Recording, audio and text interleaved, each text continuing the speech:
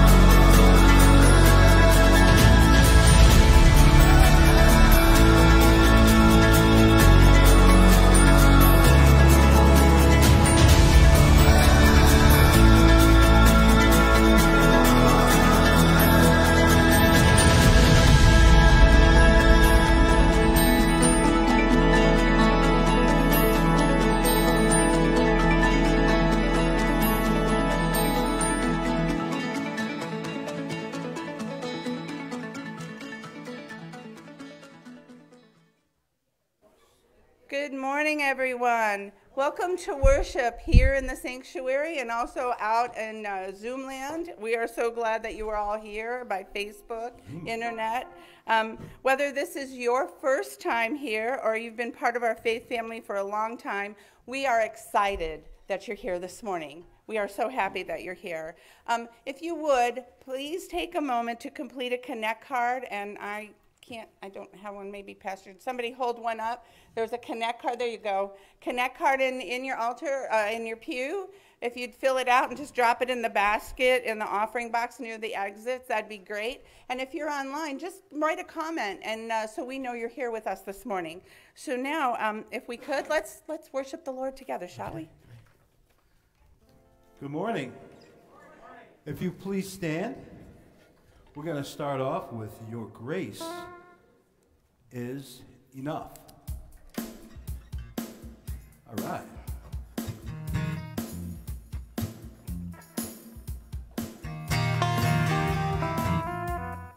An F, in the key of F. Okay.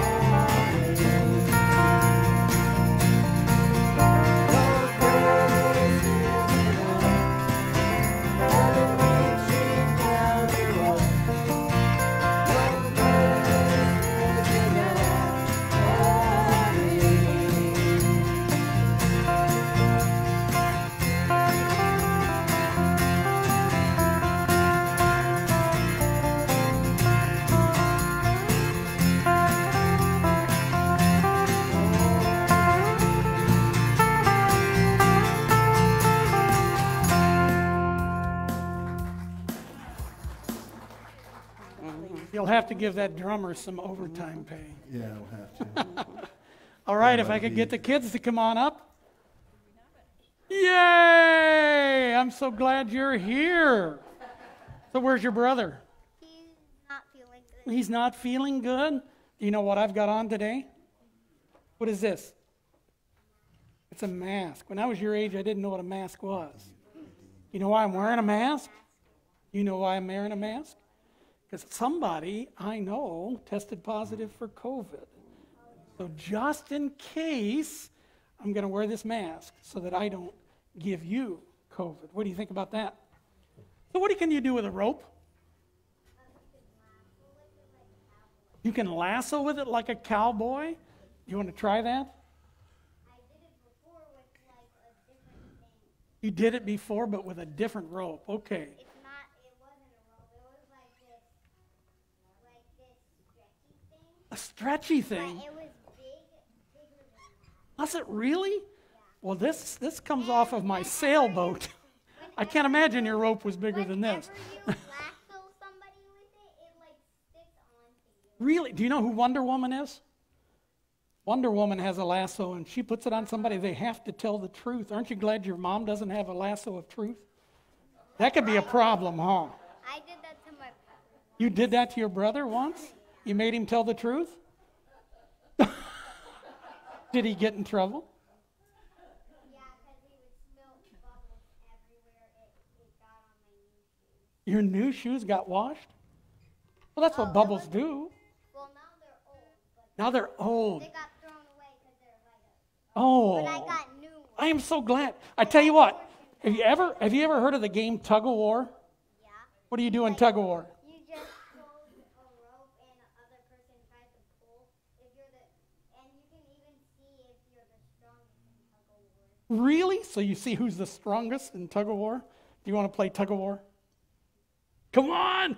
There's your side, right there. All right, here's the rules. There's some rules. Rule number 1, when I say we're done, okay? Because if it looks to me like you're going to stretch the rope, no. You might break it. You might break it. You're strong. Side of the rope. Really? Okay. Are you ready? So go slowly and go until it gets tight. All right?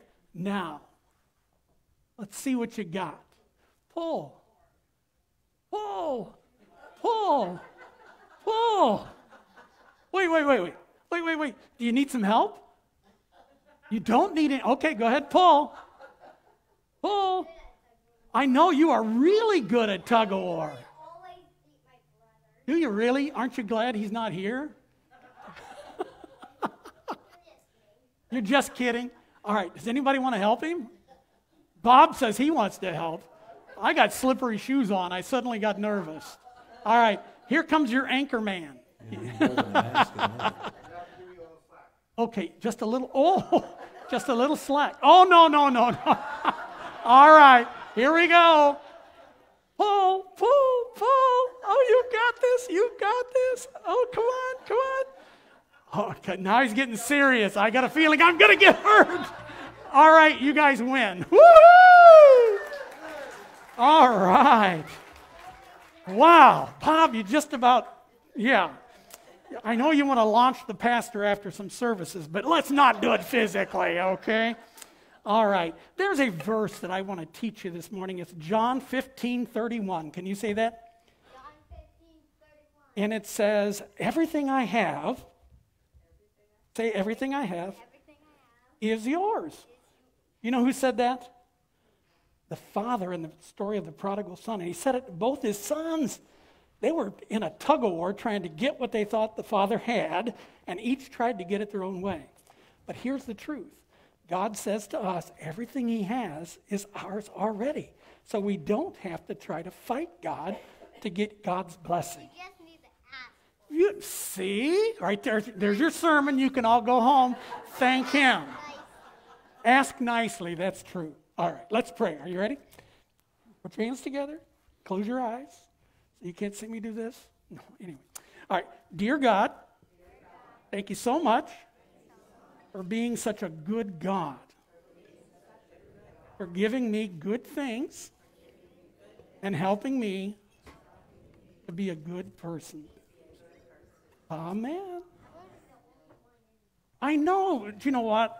just because you're the only one in Sunday school, you better have something to do. Try not to eat all those. I love Skittles. I know, but don't eat them all. Can you? You're not gonna? Are you gonna leave one? Yeah, take half those home to your brother.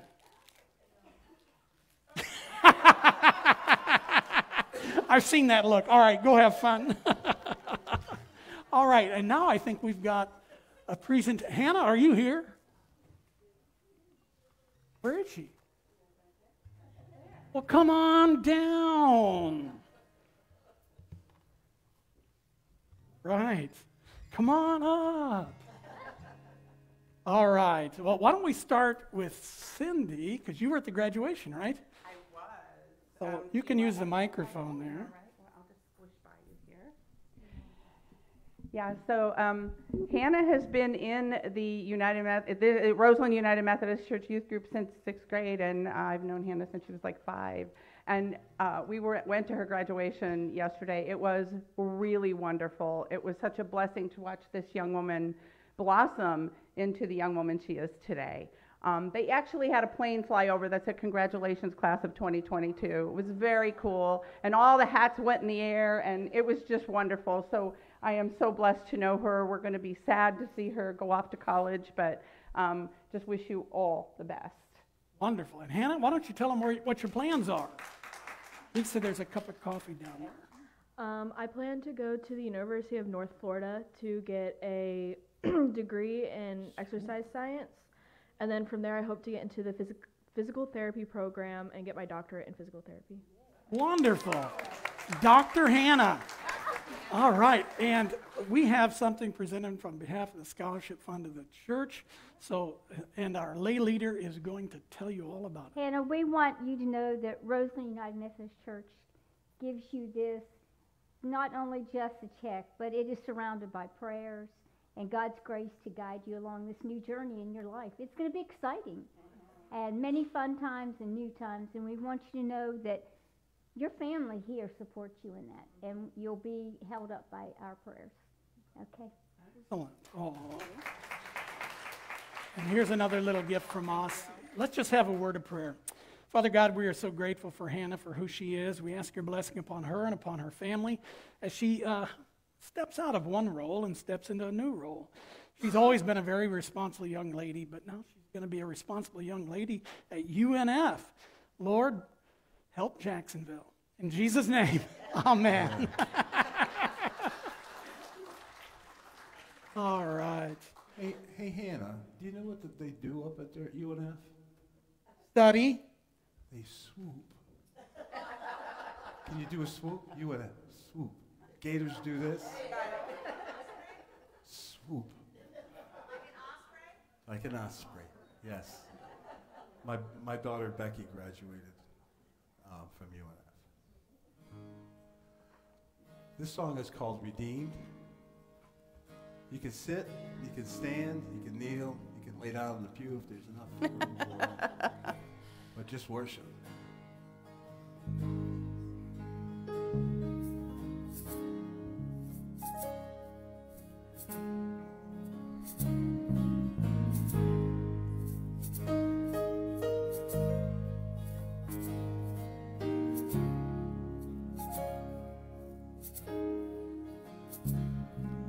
Seems like all I could see was the struggle. Haunted by ghosts that lived in my past. Bound up in shackles of all my failures. Wondering how long is this gonna last? Then you look at this prisoner and say to me, son, stop fighting a fight that's already been won. I am redeemed.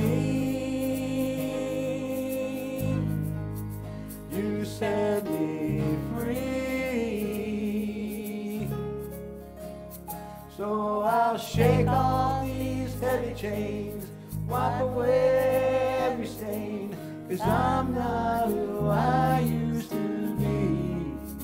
I am redeemed.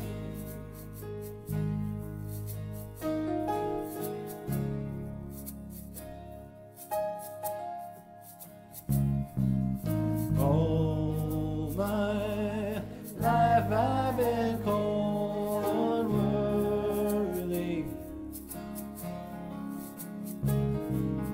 named by the voice of shame and regret.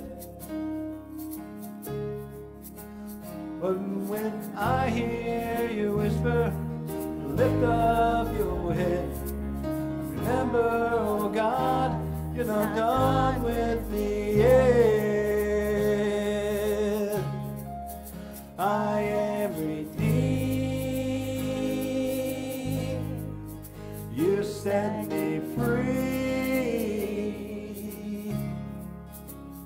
So I'll shake off these heavy chains, wipe away every stain, 'cause I'm not who I used to be. I don't have to be the old man inside of me, 'cause this day's long dead and gone. Because I've got a new name, a new life, I'm not the same, and a hope that'll carry me on. I am redeemed. You set me free. So I'll shake off these heavy chains, wipe away every stain, 'cause I'm not who I used to be. Redeemed. You set me free. So I'll shake off these heavy chains, wipe away every stain, 'cause I'm not who I used to be. Oh God, I'm not who I used to be. Jesus, I'm not who I used to be. I am redeemed.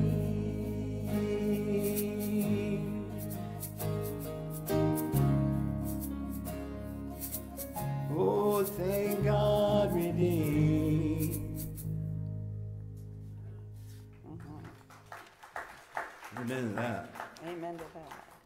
This next song is a old song I fell in love with on the radio. Then I looked for months to try to find it. This is back before you could just get it off the internet easy. And it's a song by Bebo Norman, and it's called I Know Now. They got a D-tune. Here we go.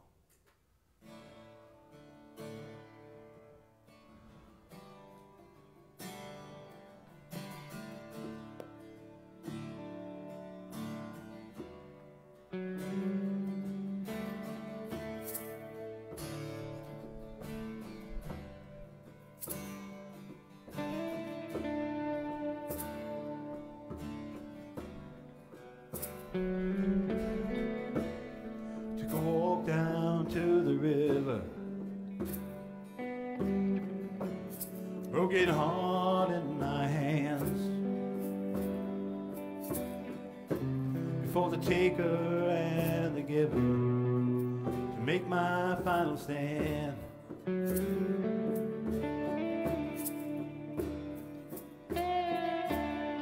Waded out into the water, and I sunk just like a stone.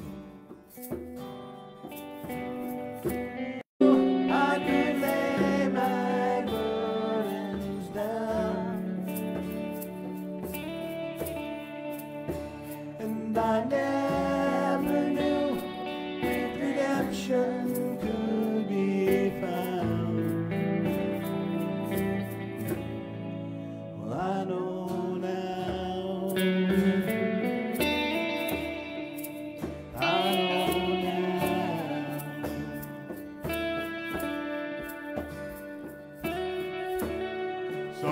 mercy in the morning, the color of the sky. Oh, let the Spirit wash me over, and the sun began to rise,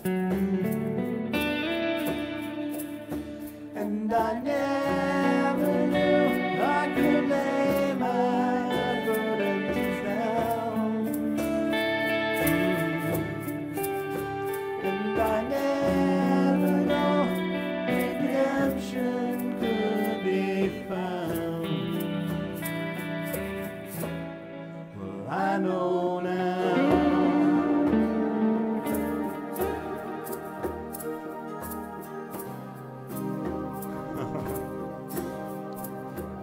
No, it's not happening.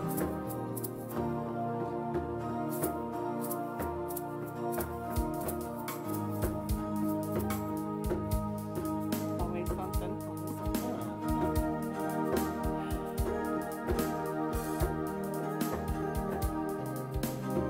It's pretty anyway.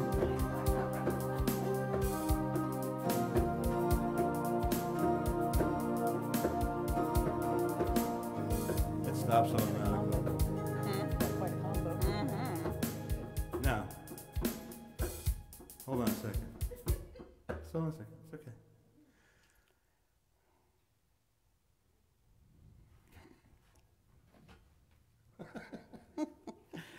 Oh boy. And we're gonna start by I never knew. I never knew. Ready? I never knew. Yeah. I never knew I could lay my burdens down. And I never knew redemption could be found. But I know now.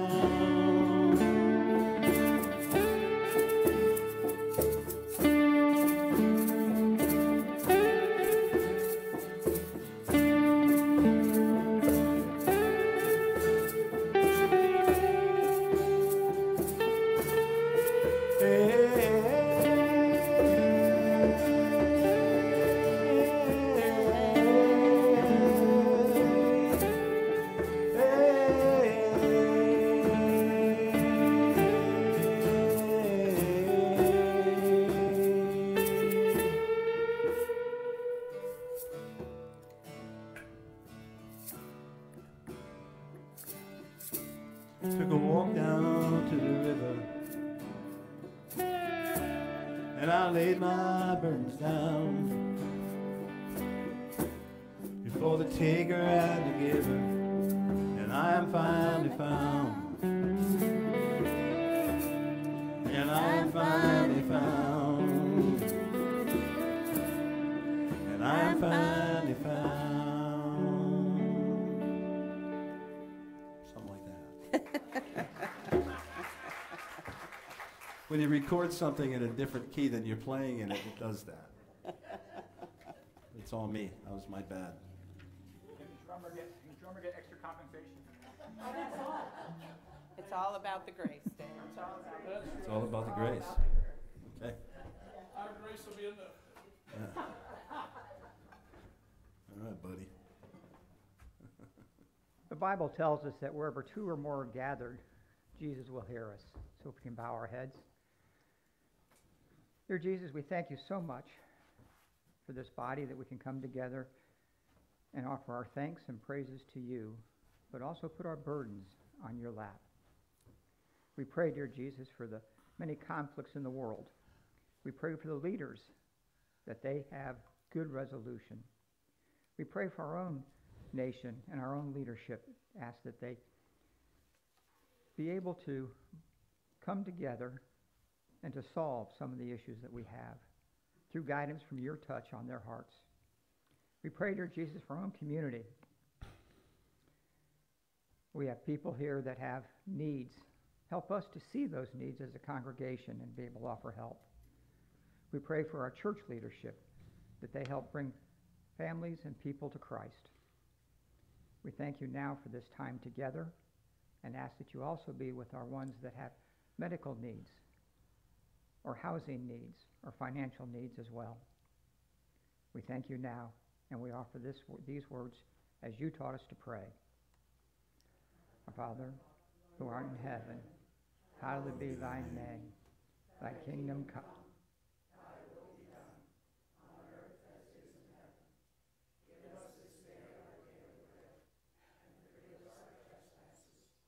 We forgive those who trespass against us.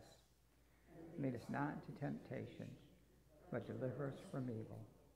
For thine is the kingdom, and the power, and the glory forever. Amen. Amen. Thanks, Scott. Well, it's a good thing grace is enough. It is. So is my microphone on or not?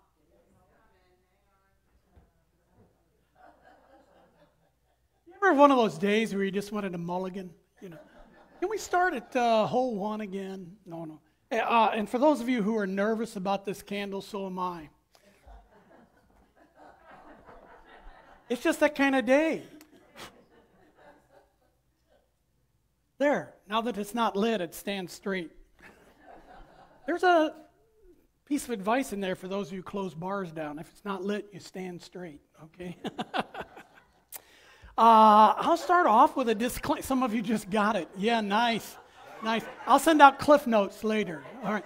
I want to start out with a correction from last week. Somebody mentioned that I said Zelensky was Christian.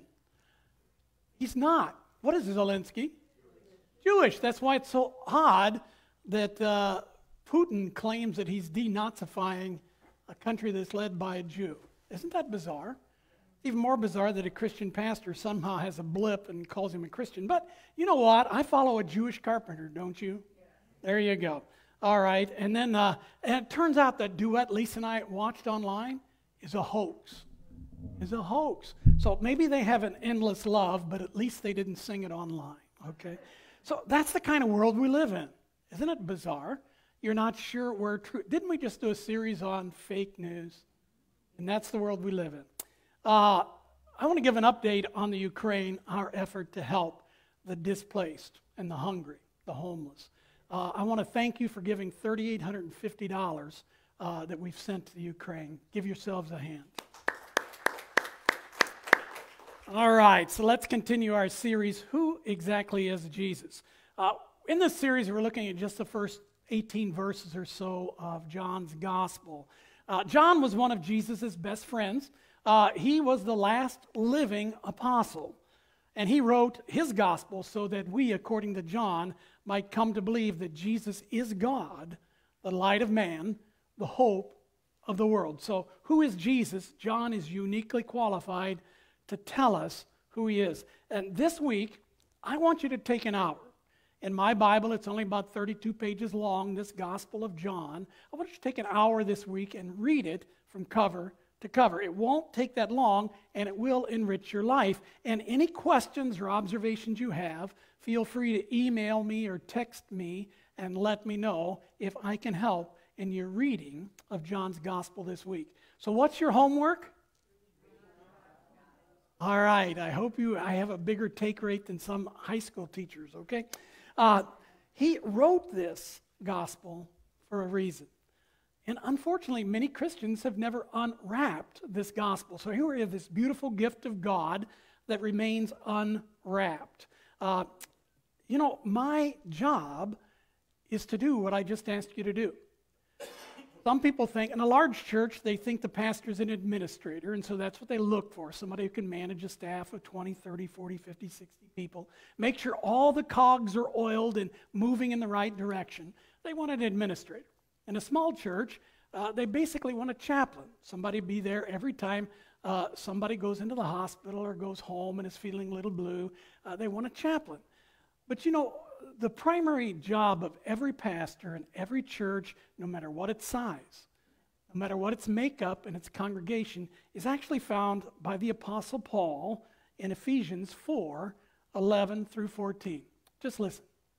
Christ gave the church apostles, prophets, evangelists, pastors, and teachers. Read the red or the yellow with me, would you? Their responsibility is to equip God's people. Stop right there. So if you took your car to Goodyear to get new tires on it, and they put new tires on your car, would you expect them to drive it home for you? No. Whose job is it to drive it home? Whose job is it to maintain that vehicle? Yours. But you need some help in maintaining it. Okay, how many of you can manufacture your own tire? Oh, so you count on somebody somewhere, Goodyear, Goodrich, whatever, Uniroyal. Are they still around? Anyway, somebody makes your tire, and then you go to somebody to put it on. And that's really what you need to understand about the role of apostles, prophets, evangelists, pastors, and teachers. Our responsibility is to equip you to do what? To do God's work and build up the church, the body of Christ, into we come to such what? Unity in our faith and knowledge of God's Son. My goal is to build unity, not conformity, but unity. And what kind of unity? In our faith, which means I should be able to pastor Republicans, Independents, and Democrats. It means I should be able to pastor with Caucasian and non-Caucasian people. It means I should be able to pastor with all the generations, because we're after not uniformity, not everybody is the same, but unity in our faith and knowledge of who? God's Son, Jesus. So if you're going to church that's teaching you how to be a better KKK member, then you're in the wrong church, okay? And here's the next part of that we may be, read it with me, mature in the Lord. So let me finish that, because he tells us what immaturity looks like.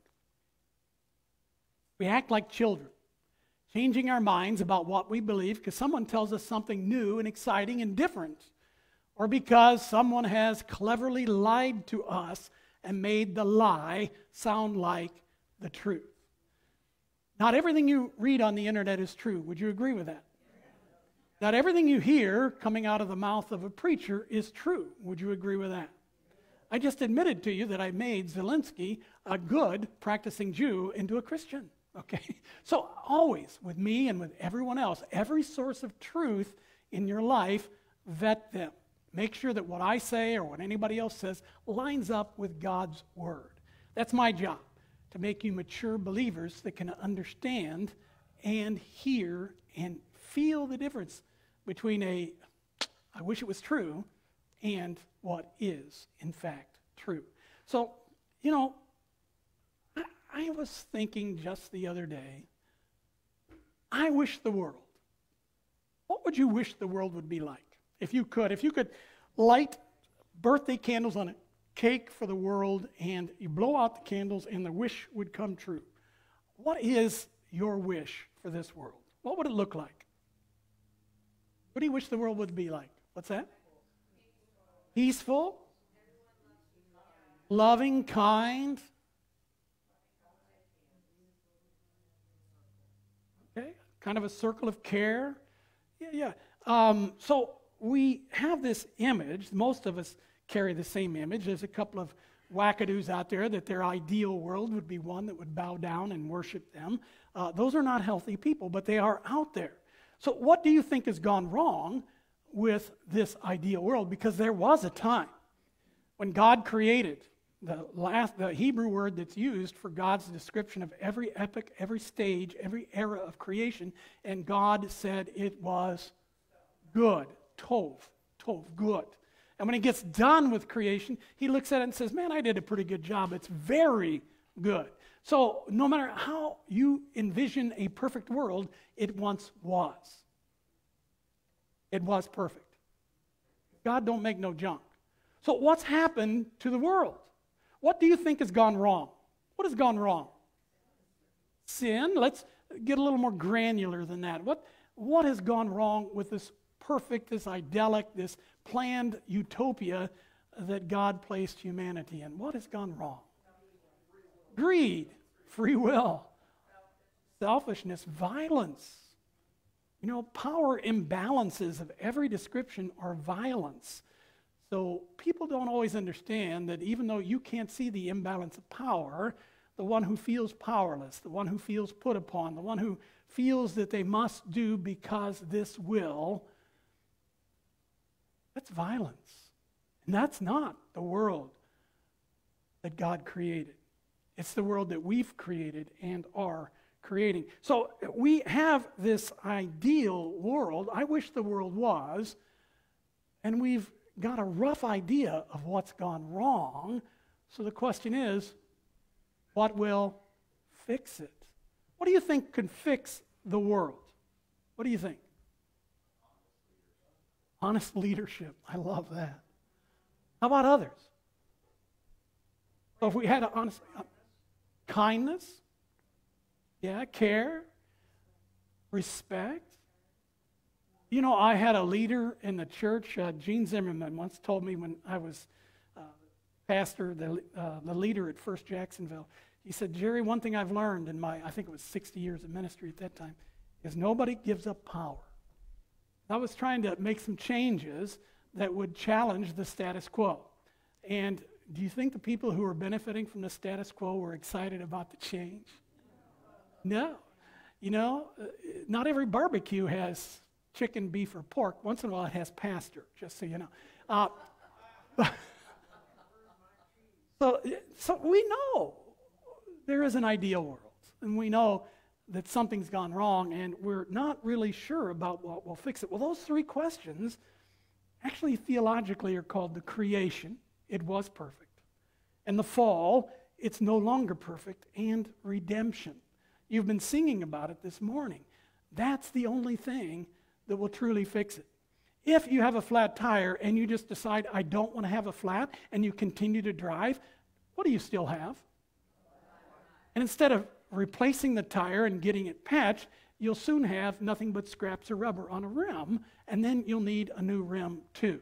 So ignoring the brokenness in us and the world is not the answer, and yet we try to do that all the time. Don't raise your hands, but how many of you, if you go to the doctor, it's a last resort? You know, I was raised, you know, on baseball teams, football teams. You fall down and you get hurt. What does the coach tell you to do? Walk it off, shake it off, rub a little dirt on it, right? That way your mom will think that you didn't, anyway. Today's verses covers all three of those questions and the reality of the creation, the fall, and redemption. It's found in John 1, 9 through 11. It's the same problem. This need for redemption, this brokenness that was meant to be perfect. It's the same problem, the human condition. We all face it, whether you're a Christian or a non-Christian, whether you're a believer or a non-believer. And this problem has two expressions that we're going to address today through the story of the prodigal son. Just read it with me, would you? John 1, 9 through 11. The true light that gives light to, is there an exception in that?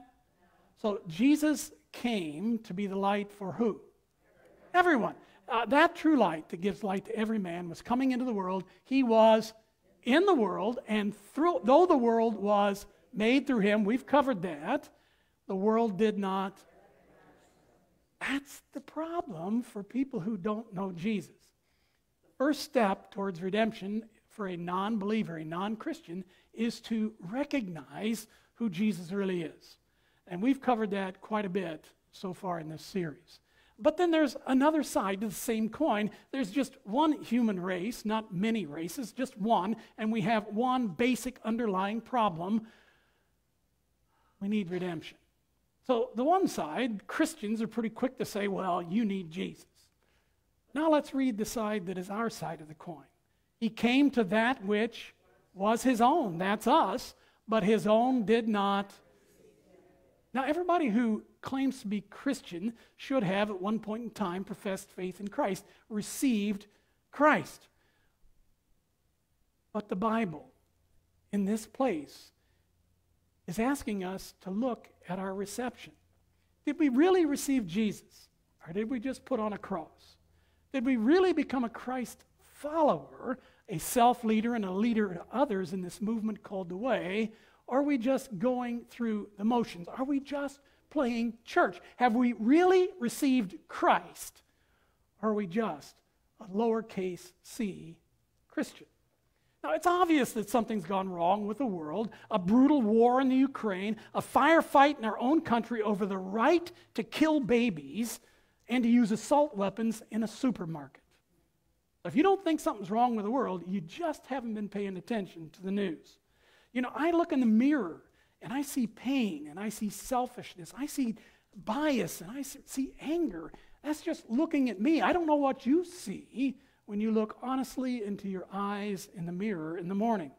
What John is saying in this verse, these verses, is that what's wrong in the world is that we aren't truly in relation with the one who created the world, the one who gives light to the world, the one who wants to redeem the world. For those people outside of the church, those outside of the faith, we're quick to say, well, that's because you're a sinner.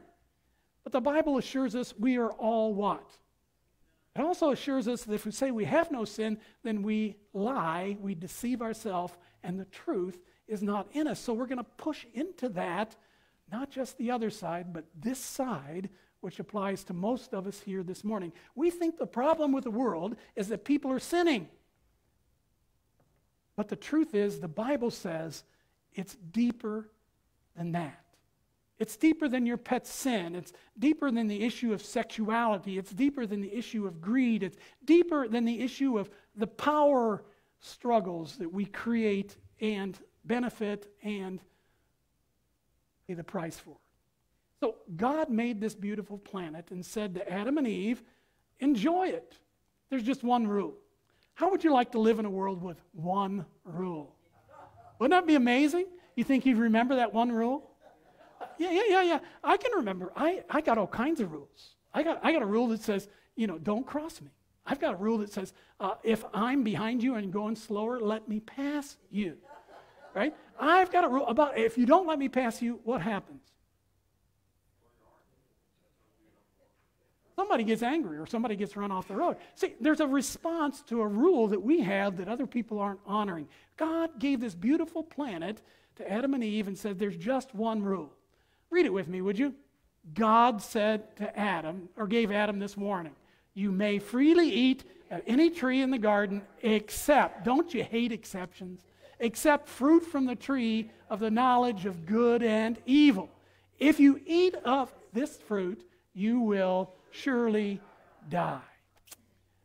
To give you a sense, maybe a better or clearer sense of what's happening here, it's as if I had my granddaughter come to my house and I had this bowl of Skittles there. And I said, honey, you can have all the Skittles you want. Now, her mom would have something to say about that, but I'm grandpa. I juice them up, send them home. Anyway, I said, you can have all the Skittles you want except for the green Skittle. This is Grandpa's Skittle. And Grandpa doesn't want you to have it because if you eat of it, you will surely die. Okay? And my granddaughter, that sweet little thing she is, she's so smart, so loving. She looks at me, she looks over all those, there's yellows and oranges and reds and purples, and she reaches in there and she grabs a green. Now, temptation is not sin. Did you know that? But then she takes this little green Skittle that she knows she's not supposed to eat because it's Grandpa's Skittle. He puts it in her mouth just like this.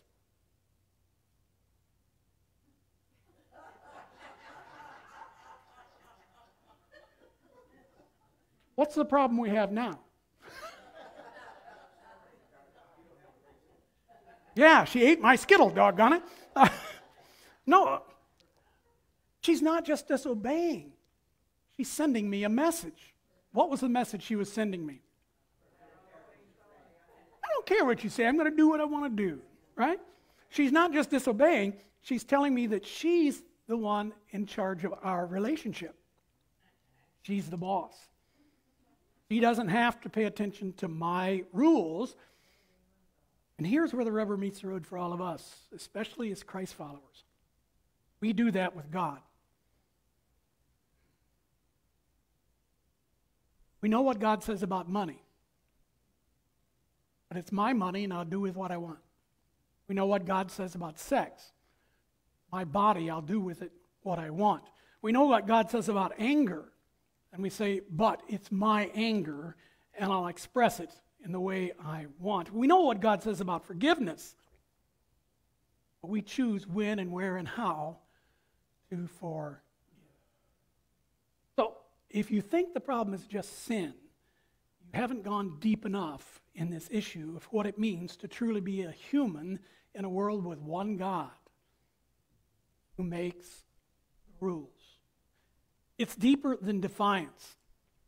When we eat that green Skittle, and I'm going to eat another one because I brought water up here just in case I choked, but I got away with one. I'm not sure I'll get away with two.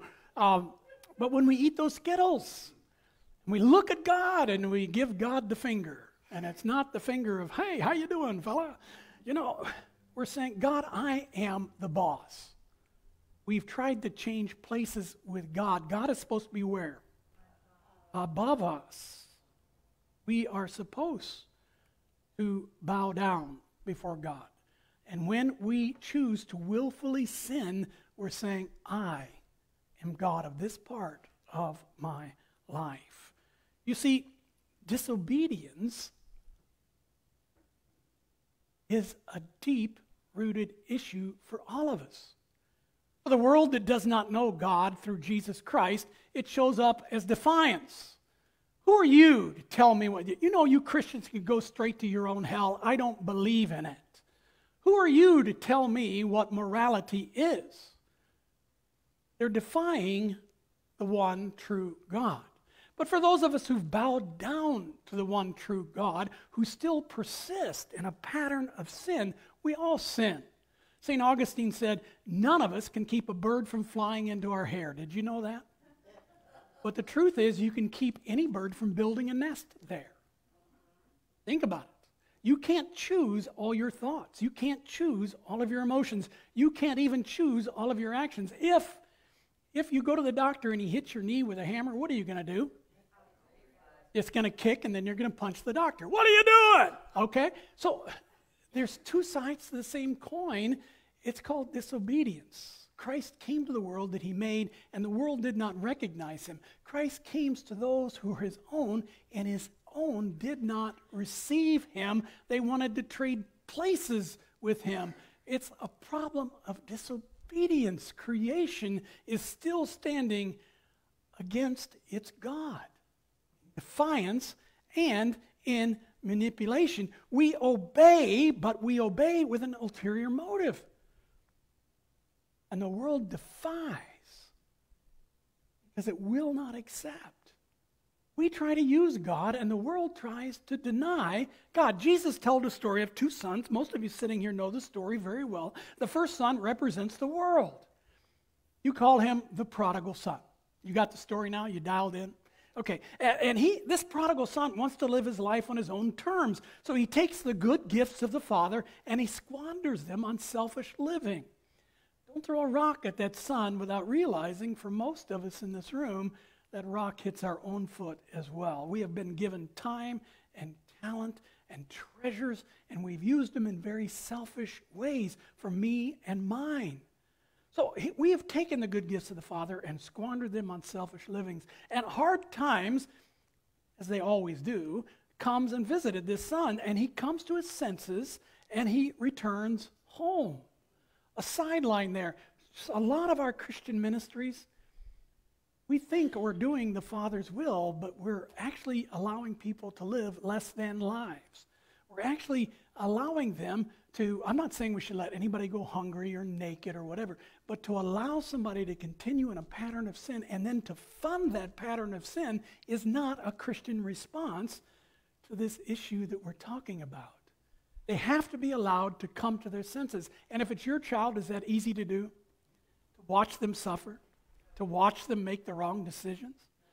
But what happens if you don't? It gets worse. It doesn't just stay the same.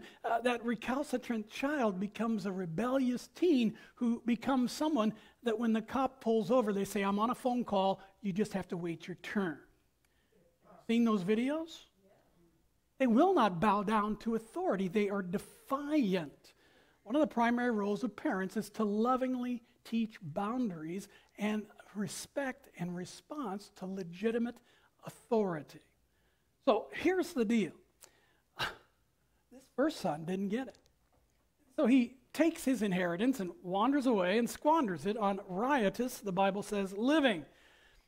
Then he is allowed, by the grace of God, to come to his senses. It gets hard enough that he turns around and goes home. And then that's when Luke 15:32 happens. The father says to the older son, we had to celebrate and be glad. Why? Because this brother of yours was dead and is alive again. He was lost and he's found. So if you're part of the naive part of Christendom that thinks that nobody's lost, nobody really needs to be found, nobody's dead in the world and doesn't need to come alive in Christ, then you are preaching an alternate gospel. You are part of that group that Paul spoke out against at the beginning of this message. It may sound like a loving version of God, but it is not the version of God that's revealed in his Son, his prophets, or Scripture. God wants desperately for none to be lost, but God will allow us to go to the far country and live there in riotous ways as long as we choose to. But when they turn around, we call that what? Repentance. So when they turn around and come home, what do? We celebrate. That's the party. Heaven, the Bible says, rejoices when one sinner comes home. We know that part of the story. We know it so well that we begin to think it's the only part of the story. It's a story about redemption from selfishness. It's about coming back home. But read this with me. He was in the world, and though the world was made through him, who is he? Jesus, God. The world did not recognize him. That's that part of the issue. The ones that have not received Christ, the ones who are living in these riotous ways, they have walked away from God. They ignore God. They pretend God doesn't exist. So in our verse today, that's only half of the equation. You know, it goes on. The world didn't recognize him. Or excuse me, the world did not, recognize him, but we don't receive him.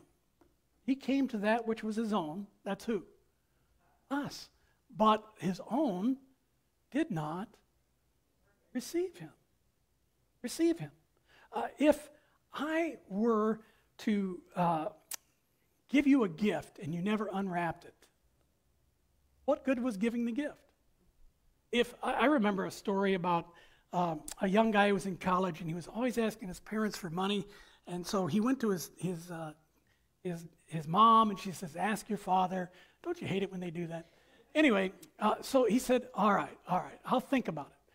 And so the kid goes back to college, and the wife comes in. "So, John, did you give him some money?" And he said, "Yeah, I did. I gave him $1,000." She said, $1,000? Are you kidding me? You know, this is back in the 70s when $1,000 would buy more than a tank of gas. And so some of you haven't been to pump lately, okay? So anyway, I gave him a $1,000 check, and she said, "Why would you do that? We can't afford that." I said, "Don't worry, he'll never cash it. He'll never find it." She says, "Why not?" He says, "I taped it a third of the way through his chemistry book."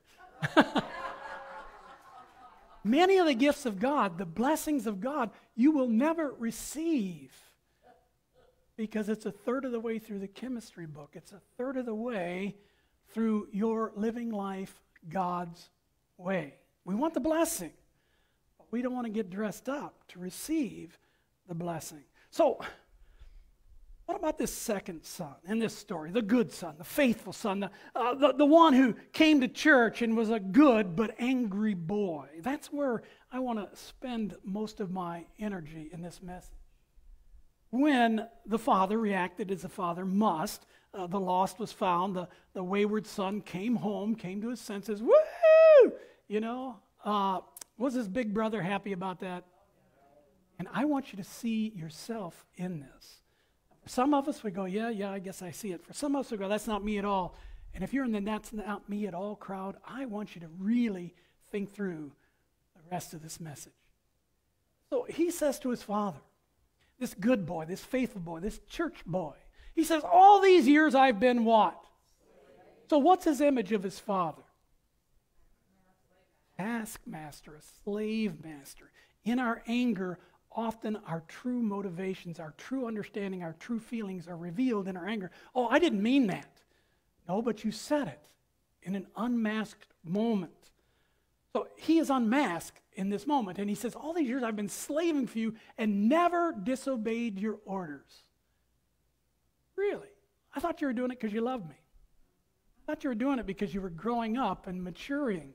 I didn't think you were doing it because I was the chief master sergeant and told you to jump, and on the way up you asked me how high. Yet you never, what? Gave me even a young goat so I could celebrate with my friends. So what's this young man's true heart? He's jealous. He's jealous of what happened to his brother. And, you know, I've met too many people, including the man in the mirror, which is me, when I've seen other people live in a way I'm thinking, oh man, I'd love to drive that C8 Vet. I'd love to do about 145 down I-95 to keep up with traffic. Okay. Hey, you know, whatever it is for you, whatever ghost you're chasing, that's what is being revealed here. There is a dark side to the Christian faith, to the believer, where we think God is holding us back. That the love of God isn't loving at all. In fact, it's restrictive. And if I just wasn't a believer, if I just hadn't married that person or married into that family or been born into this country, then I could live like a heathen. And so when you are unmasked in these moments and you realize that you really have had this false image of God, that you really haven't been responding out of faithfulness, you've been responding in a way that you thought if you did what God asked you to do in the way God asked you to do it, when he wanted you to do it, then you would earn not just his love, but his blessings. There's a long word for that. What do you suppose it is? Starts with M and ends in shun. Shun. Manipulation. All of us can manipulate. We can manipulate our parents, we can manipulate our spouse, our boss, our employees, our neighbors. We can try to manipulate the country through Facebook or Twitter. A tweeter also has a bass and a mid-range on a good speaker set. But here's what God the Father says to all of us. The ones that are defiant and the ones that are manipulating God, trying to get something out of God that we want by doing it our way. Read it with me, would you? This is so critical. I had the kids read it with me or memorize it today. Read it. My son, the Father said, you are always with me, and everything I have is yours. Everything I have is yours. You know, we know the world was made to be perfect, and we wish it was. But we know that something has gone terribly wrong, but this is the fix. This is the fix. You are always with me. There's no time in your life, whether you're on the mountain or mountains on top of you, there's no time in your life where you are walking alone. There are times you wish the Holy Spirit wasn't with you, but the Holy Spirit is there, trying to encourage you to honor the Father with your thoughts, your feelings, and your actions. And it's not just that God is with us. He says what? Read the yellow again. Everything I have is yours. You see, this is said to both the world and to the believer. It's said to all of us. Everything God has is ours. It's called the 100-0 principle. We in the church call it grace. Grace is really this: giving 100% and expecting what? Nothing in return. But I'm going to give you 50-50. That's a fair deal, right? 50-50 in a marriage. Wouldn't that be good? When we went through marriage counseling 100 years ago, they said you got to each give 100%. Anybody else get that advice? How'd that work out for you? Yeah. So, but here's how it really works, how grace works, not just between you and God, but between you and your spouse, between you and your kids, is you give 100% expecting nothing back. Because as soon as you have an expectation that it's you scratch my back and I'll scratch yours, that's manipulation. Well, I gave 99%. I only expected 1% back. I raised them, I fed them, I clothed them, I sent them off to college, I held their broken heart after their first girlfriend or boyfriend walked away. They could at least tell me what? Thank you. Right? Well, that's only 1%, right? that truly grace? Not really. You say, oh, well, now, Jerry, wait a minute. No, I'm serious. This is what we're talking about today. Jesus is true grace. 100%. Expecting nothing back. If you will begin to live into this 100-0 principle, if you'll begin to truly understand how just amazing grace truly is, the world will be fixed. You know what this would do to Putin? You know what this would do to President Zelensky? You know what this would do in your marriage, your relationship with your kids or your grandkids? If you could begin to live in true grace, to give without expecting anything in return, to get off of that merry-go-round that says, you owe me. At the end of the day, who is Jesus? He's true grace. Does God hope that you'll respond? Absolutely. Did Jesus die on Calvary's cross so that you have the true option to respond? Absolutely. But will God require a response from you? No. So, I tell you what, I've got something here that may help solidify this message. Would you come up here a minute? You?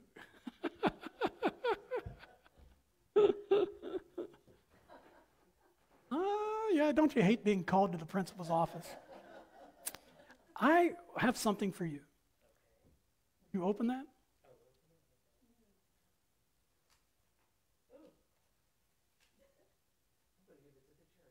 No. Here's the only stipulation. It's just like God created the world, there was only one rule. There's only one rule for that. No. You have to use it for you, something that brings you pleasure. Tell them what you just received. No. No. You have to use it on you. All right? Go ahead and have a seat. You know, when I do this, I get that reaction a lot. You know? But that's what grace, true grace really is. It's you receive something, you didn't deserve it, you didn't expect it, right? But you need to use it for you. You do. Most of us have that reaction. We think, I don't deserve. I don't need. Whatever the don't doesn't matter. The truth is, that's what grace is. Giving 100%, expecting nothing back. I expect nothing back from you. I don't expect to see that. It really is for you. Do something crazy. Have fun with it. Now, here's one rule for the house. Don't tell anybody in the second service. Because everybody will sit up front, okay? That is just a drop of grace. You have everything at God's control and God's command at your disposal. And he still just has one rule, that you will receive him, that you will listen to his son and accept true grace. Let's pray. Heavenly Father, as the band returns to the stage, we are so grateful for this place where we can discover who Jesus really is. So many of us that have been following Christ for so long, we really do have unwritten rules. We do really think that there's kind of a balance sheet in heaven where I have to do more good than bad. But the truth is, Father, whether we're the prodigal son or the angry son waiting at home feeling like you're this taskmaster, you offer the grace that is true to each of us. Help us now to receive that grace in a way where we simply just respond with a thank you, Jesus, and we go forth to live a life that pleases you. And all God's kids said, Amen. Would you please stand as we sing some song?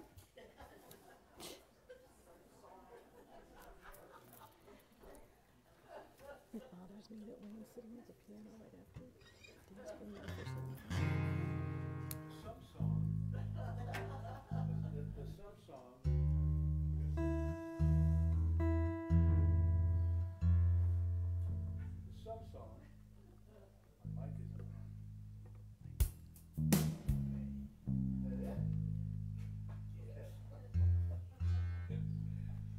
Some song blue? Who said that? Song blue, everybody knows. Yeah, Neil Diamond. Yeah. Well, we're not singing that one. We could though. We know it. Yeah, we do. I detuned my guitar. I detuned my guitar for the last song, so. And You need a roadie. I need a roadie. Somebody get me a roadie. Okay, please stand. Oh, you are. Wow, you're way ahead of me, huh? This is Jesus Messiah.